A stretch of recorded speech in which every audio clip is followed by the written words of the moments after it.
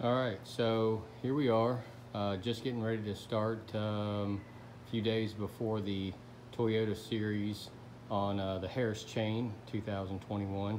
And my buddy Rick has left his boat with me for safekeeping. And what he doesn't know is I'm gonna do a little bit of work for him, get it in good running order. Previous video I had mentioned a couple of things, one of which is this little door that comes off here, and there's a couple of spots for water filters in this Mercury 250 Pro XS, the 4-stroke, and this is one of them. We push this blue thing down, this pops off, there's a stem in there that comes out, and the other one is here, and there is this will unscrew. The easier way to get it out is to take that bolt off there and pull this out and clean that screen. These are both screens. They're easy to do from the top side. I've seen another video that exists, and the problem I had when I was fishing on Toho, the first tournament of the year, was that there's 3 filters. This is 1, 2 here, and then the third one lives down inside here. It's not the easiest thing to get to. Haven't seen a video yet that shows how to get to it, so today I'm going to show you. Here we go. There are a few bolt holes here, bolts that have to come out all around this side of the mid shaft, the cowling, up front, and you'll just have to follow them around to find them. And the ones that are really make you question your religion are these that are in here. There's one here and there's one down in there, which we'll get to, and as well across the back there is one up top here, down in here, and there's one below it which you can hardly see, which I'm going to use a couple of swivels and some 1/4-inch drives to get to, hopefully a lot easier than what happened to me. My buddy Adam Taylor was with me, just kind of doing a little riding around with me, and we spent from about 1 o'clock till 5 o'clock in the afternoon on a Sunday, not on the water, getting to this filter. And what it did was it would allow you to get up to maybe about 35-40 miles an hour just on pad, and then it would overheat, if you will, and put you in limp mode, and you wouldn't be able to go anywhere at that point in time. And we're going to show you how to get around that without having to take it into the shop and just be able to do it. I mean, we did it on the trailer. We cheated it out of there, cleaned it up, had a bunch of grass and stuff covering that filter in the mid shaft down here on the other side. And that's, 99% of the time when that's happening.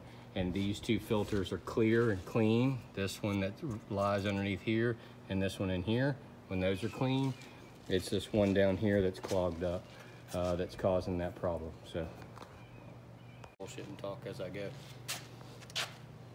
So I'm using an 8mm on just a ratchet drive because it's a whole lot simpler situation than what I had to use when I was down in Toho. We used a 1/4-inch drive and a 1/4-inch ratchet. We're already about 30 minutes ahead of what we had to do.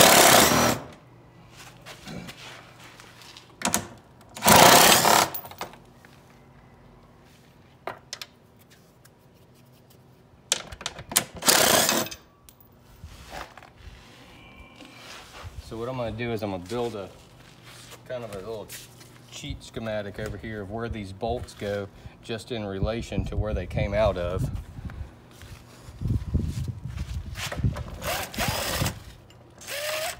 Some of them are different sizes, case in point.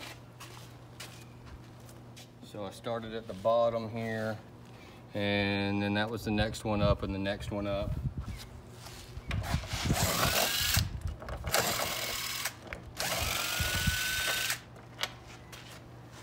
You see this one's even a different size from the rest of them. They couldn't keep it all the same size. I had to switch them around. A lot that Mercury did with this that was amazing. And a lot of things that they did that really make you scratch your head as to why engineers make so much money.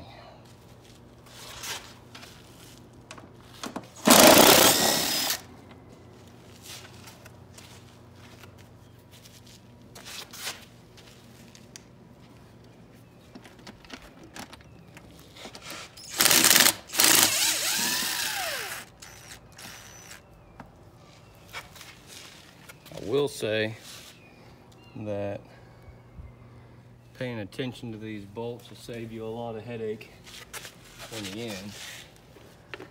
And these are the, like I said, the easy ones that come out. More difficult ones are definitely yet to come.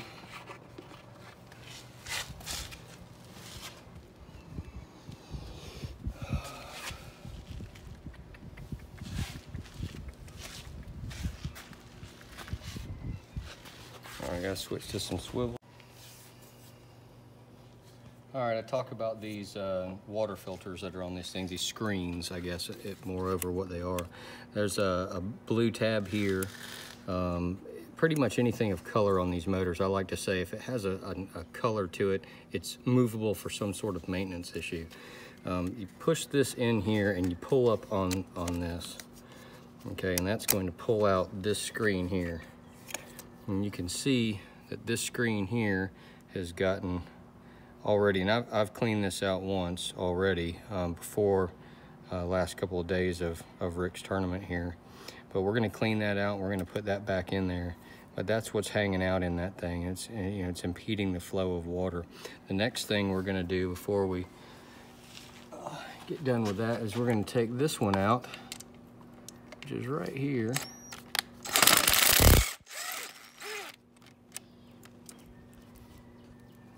Not horrible to get to. You can actually just unscrew that, but I like to take this thing completely off. And you can then see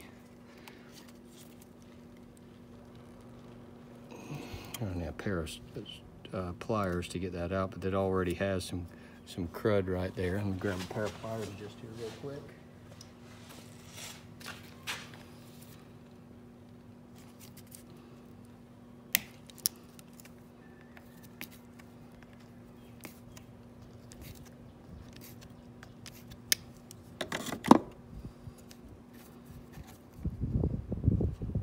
It's just got garbage hanging around it.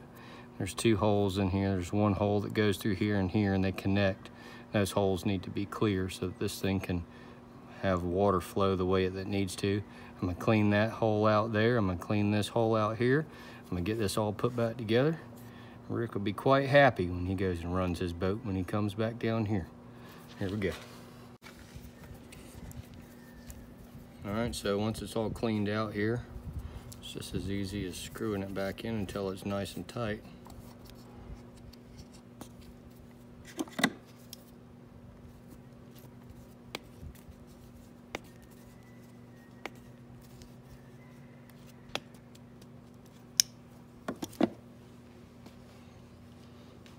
And we just replace our bolt up here.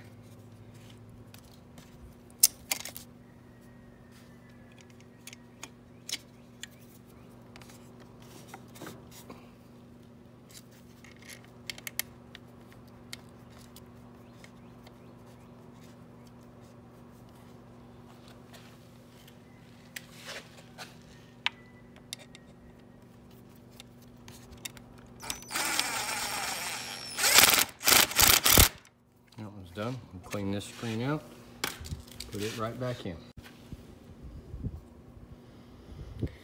All right, so this screen's been cleaned up. I will say, I was talking to my pal Daryl Davis and walking him through this process because I had done it before.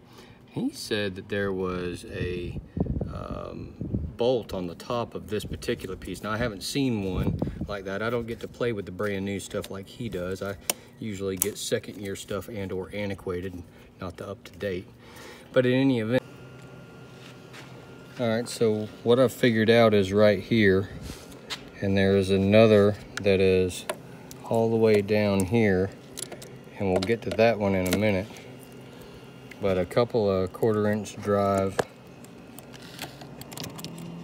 and a swivel, and you can more easily reach this.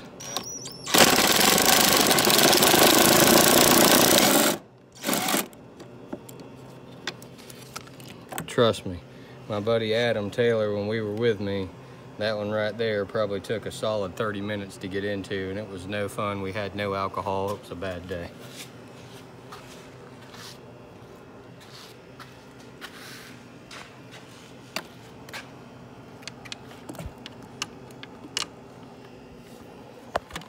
The same situation. This is something that we didn't have with us, and I won't go anywhere without it anymore. I don't know if I'll be able to get it though. Okay.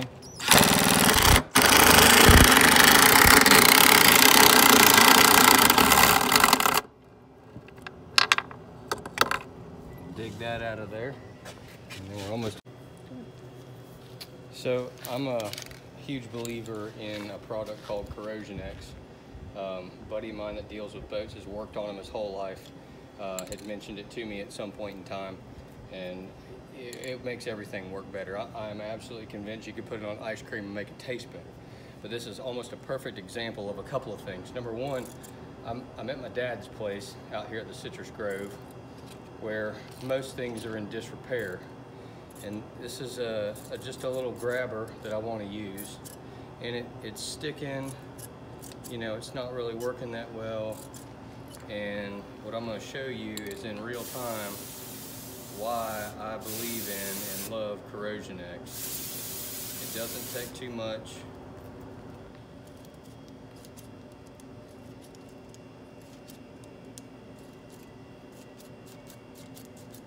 And it's almost back to normal. Everything's working perfect on it with just a small spray. It doesn't have a horrible smell like some of the other products do. I always keep a can of this with me when I'm traveling, no matter where I'm going. I offer it to any of my buddies when they need a squirt of something. I use it on my hitch ball to keep it, you know, where it pops up off the hitch easy or off the ball easy. Any moving parts that are metal that get water on them, I use them. I use them on my gig boat. Spray just about everything down with it. It's great for electronics. Any corrosion that you might get in your electronics, it's safe for electronics. It's wonderful. And just like that, something that was just about froze up and didn't work anymore is now just with a quick squirt working perfectly. You can reach in and grab the bolt you need and pull it right back out.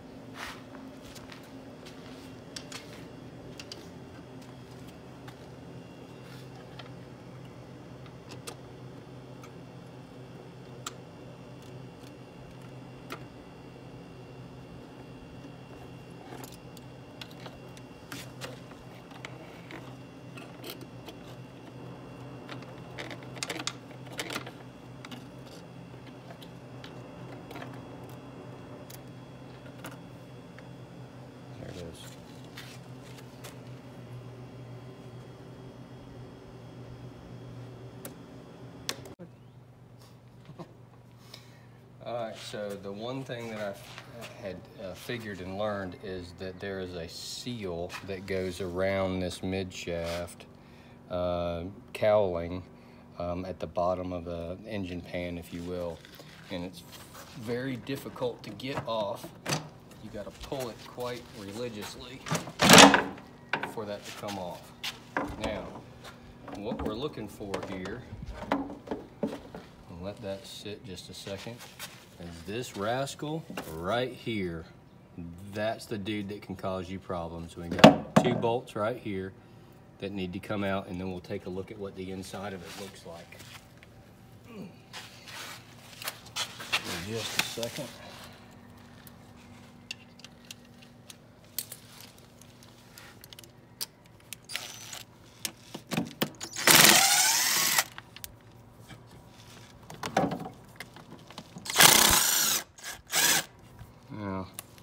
If there's anything that's not supposed to be here, you'll know right away.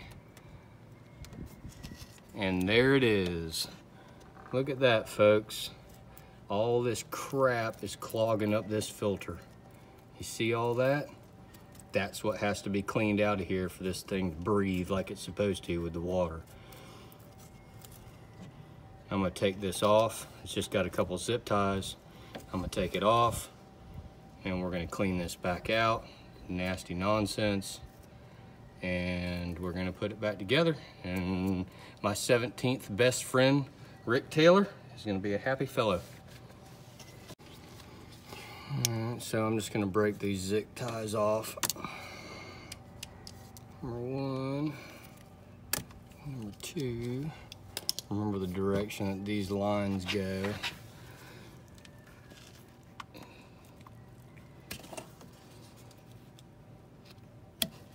I'm gonna go rinse this off, all this nastiness. You can see these holes here. See where those holes are? They're all just absolutely clogged up with junk. And I'm gonna go clean all this out. And I'll show you a video of it before I put it back in. How much better it's gonna look and how much better the water can move through that filter.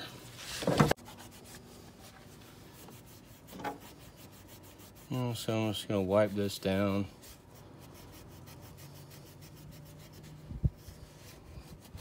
Want to make sure that it has a good seal on that gasket.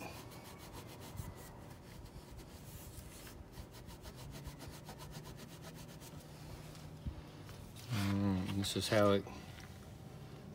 how it goes. You can see the difference now. You see all the holes for the water filter there, that catch.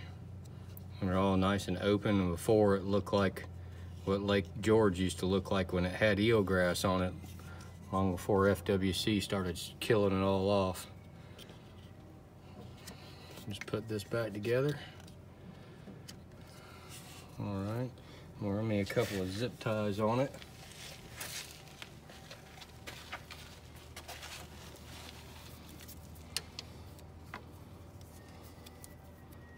Because that's a approved tightening method.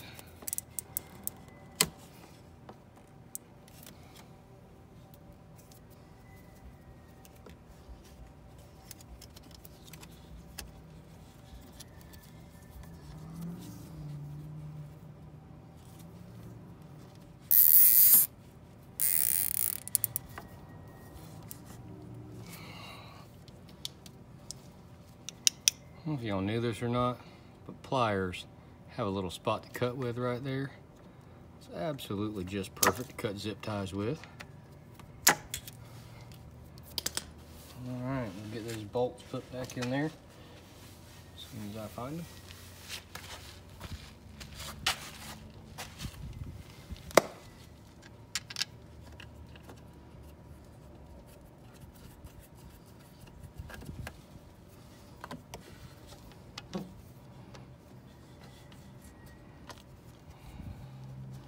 The moral of this story is have yourself a swivel and a couple of 1/4-inch drive extensions to be able to reach those force bolts that are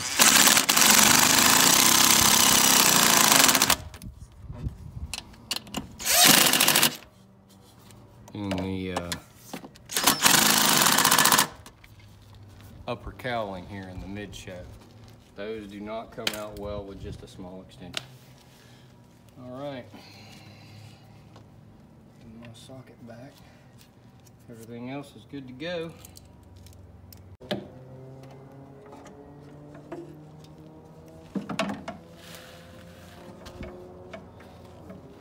Just take a little bit of lining up, get in the right spot. Make sure you don't have any wires hanging out of them. Take a little bit of pressure.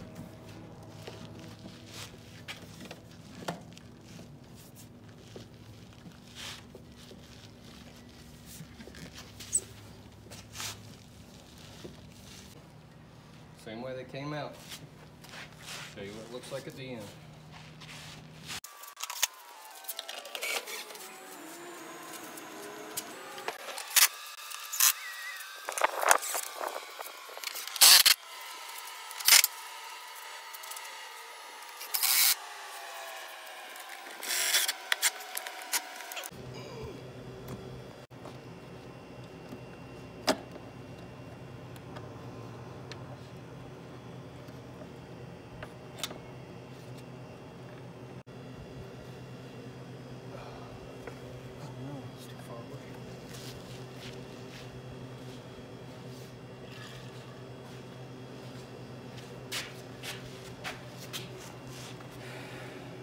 Okay, so everything's back together. The mid-shaft screen was cleaned. Like I said, this is the mid-shaft screen. This screen here, which you push this blue button, pull this up, and there's a little rod in there that needs to be pulled up. And then this one, there's two ways to get it off. You can either unscrew this, or you can take out this 8mm bolt here and unscrew this. I had in the gas station parking lot done both of these for my buddy Rick, but what I didn't have a chance to do or time to do, because it does take a minute, is the mid shaft. He had been having problems with some low water pressure. He'd been having problems with some alarms going off and putting him in limp mode. Kind of same problem I had. My pal Adam Taylor and I, we got off the water down in Toho at 1 p.m. on a Sunday. The service trailers weren't there yet for Mercury, and you know, we did some YouTubing, some Googling, called Holden, talked to my bride, had her do some looking online. She couldn't find anything. We really just found that there was really nothing out there to explain where this other screen was at, other than one individual that had done a video and explained these two, and then in a comment on his video, somebody said, yeah, you showed them where the two easy screens were to get to, which led us to understand there was a third. So I thought I'd put something out there and just let everybody know that there is a third. It's not horrible to get to, but let me reach and grab this. You don't necessarily have to have the drill, but what is important is the swivel. We had just a small set of sockets and ratchets with us, but what we didn't have was a swivel and the extensions, which would have made this job much easier. Literally a 20-minute job if you've got the right equipment, and if you don't, we got off the water at 1 and we didn't get back on the water until 5 o'clock that day. We lost a few hours of practice. So something to think about is keep these with you. Maybe look at this, especially when you're in some shallow water. It's going to pick up some grass and it's really going to stick to that screen. It's not going to go anywhere. It's not going to disintegrate. Rick's boat's been with me for maybe about a month now, and that grass that was on that screen was still very moist, very wet. It's not going to dry up and go away in just a few weeks. So definitely something that periodically you need to know where it's at, how to get to it. It's serviceable. You can do it. You don't have to take it into your dealer to get it done. And not everybody obviously knows about it because there's not a lot of videos out there. This one will be. So I appreciate you watching the video. You know, subscribe to Riddling Fishing. I'm going to continue to put out some videos just with some helpful tips and tricks and things that I find along the way in my journey to fishing the tour. See you soon.